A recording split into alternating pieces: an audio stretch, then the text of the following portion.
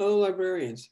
Hello, OLA. I am Dr. Martina McGowan, and I am happy to be speaking with you virtually today. I'm here to talk about my new book, I Am the Rage, which is my debut poetry collection.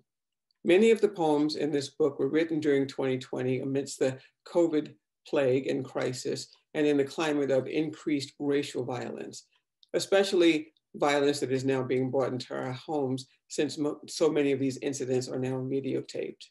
I wrote this book in an attempt to give some insight into what it feels like to be Black in America. I certainly don't speak for every person of color, but this is a beginning. This book talks about who we are, how we think, how we view and interact with the world, and vice versa, and lends some hope that we can all eventually see each other more clearly as we try to find the way forward together. Libraries have always had a special place in my heart. As a small child, it was a place that I could go and read and learn about almost anything. I could continue to grow well outside my academic curriculum as well. I still smile to myself when I am in the library looking something up because I know the Dewey Decimal System and someone took the time to teach it to me. I will read a stanza from one of the poems in the book, and it's called Forever Lost Between Sunlight and Shadow.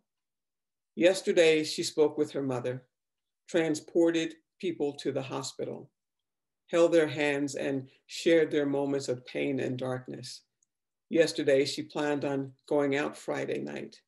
Yesterday, she did not know that the shadow was so very, very close. In fact, only a few hours and 8 bullets away. Yesterday, she thought she still had time to bask in the glow of 1,000 tomorrows. I look forward to hearing what you think of the book, and I also look forward to being able to discuss it with you in person or virtually in the near future. Thank you.